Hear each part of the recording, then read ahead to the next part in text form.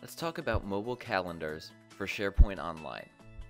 Now let's say you have a conference call coming up and you need to reschedule it, but you don't have access to your SharePoint site, so you have to do it on your phone. With Mobile Entrée, we make this really easy for you. Now here's our SharePoint site for Company X. Let's go to the calendar. And here's the conference call we have to edit for Friday. Now let's bring up SharePoint on a mobile device for the same site. And this is SharePoint out of the box by itself. Here's the calendar. And this really isn't very much of a calendar experience. To get to that conference call, we have to go through, navigate day by day, until we get to Friday.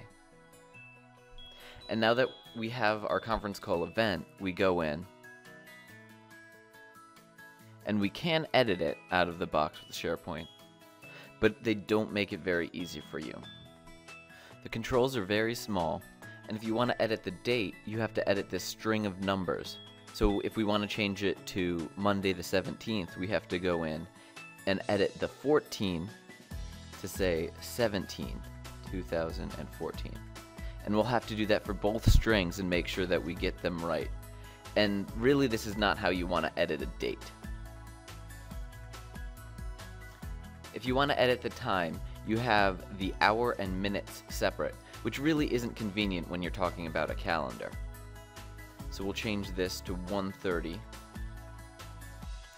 and it'll go until, let's say, 3. And we don't even have the option to edit the description.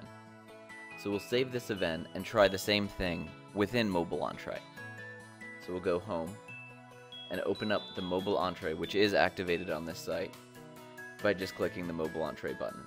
And this will take us to a much more user-friendly version of SharePoint in Mobile Entrée. And we'll go open up that same calendar.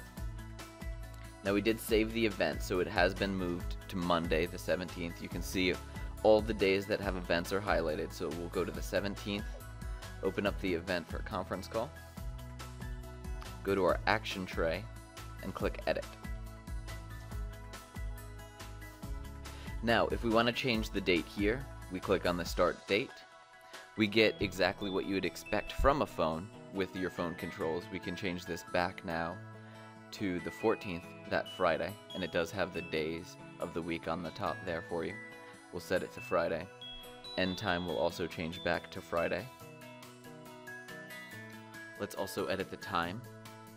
We'll change this to 2 o'clock. And what we do here is we take advantage of your phone's controls. So the same way you would set an alarm or an event on your phone, you can set the time for an event in SharePoint. We also allow you to edit the description if you need to.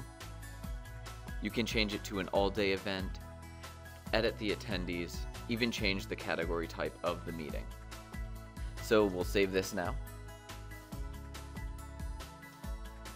And as you can see, updating that event is a lot easier with Mobile Entrée. And let's say you didn't know when the event actually was. This calendar, which is actually a calendar, is so much easier to interact with.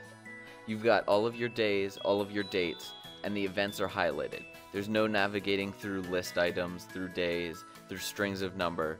We want to give you an experience that you're already used to for a calendar on a phone. I hope this helps you understand SharePoint calendars for mobile devices a little bit better. Thanks for joining me, and I'll see you next time.